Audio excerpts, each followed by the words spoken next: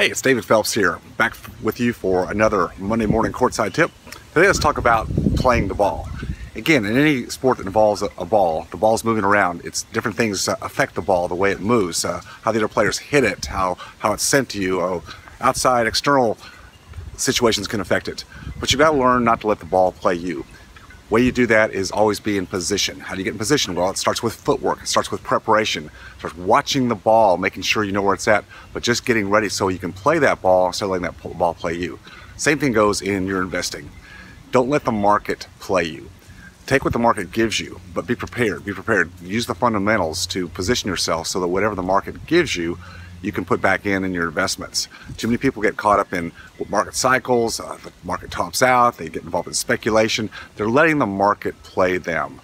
Same thing as we do in tennis. Don't let that market play you. Stay strong, understand the fundamentals, apply them, and you'll always do well. I'll see you next time.